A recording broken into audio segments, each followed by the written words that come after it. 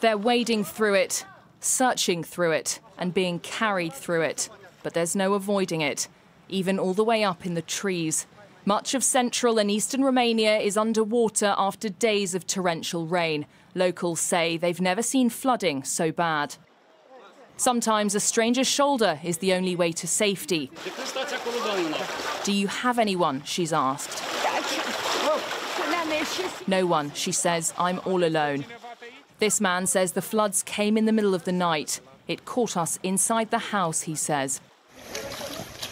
The emergency services are urgently trying to reach vulnerable residents.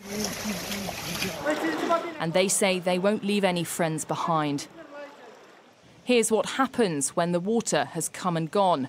This is what's left.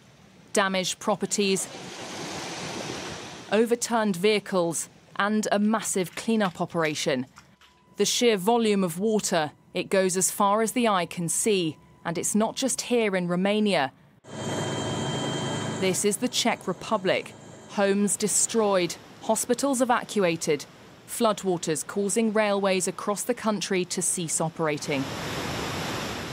And the country's neighbours face the same, the streets now a river.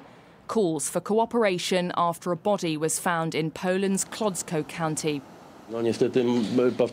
Unfortunately, these situations are repeating themselves in many places, where some residents sometimes underestimate the level of threat and refuse to evacuate.